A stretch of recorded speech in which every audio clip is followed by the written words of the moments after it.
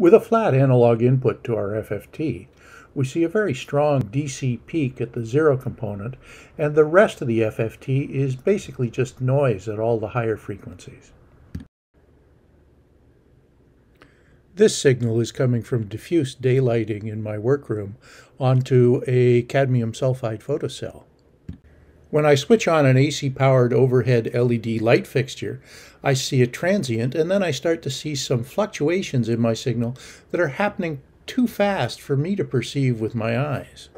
The FFT is dominated by the transients in the first sample, but then we start to see very clearly defined peak at the dominant frequency of the oscillations.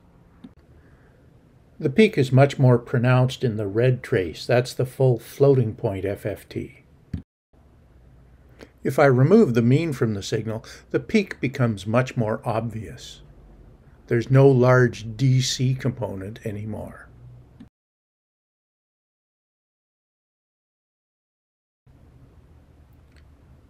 If I change the time step to make nice round intervals in my frequency spectrum, I see that the peak gets narrower because these happen to correspond to the frequencies that I'm measuring.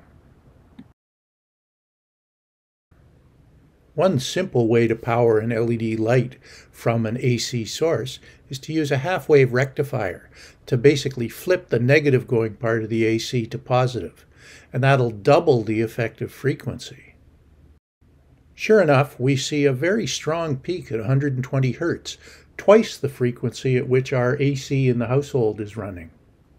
There are also some much smaller peaks at multiples or harmonics of that 120 Hertz frequency.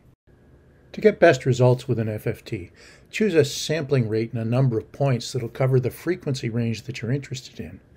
Then remove the mean so that you don't have a strong DC component, and be sure to tune the parameters to get the best information possible.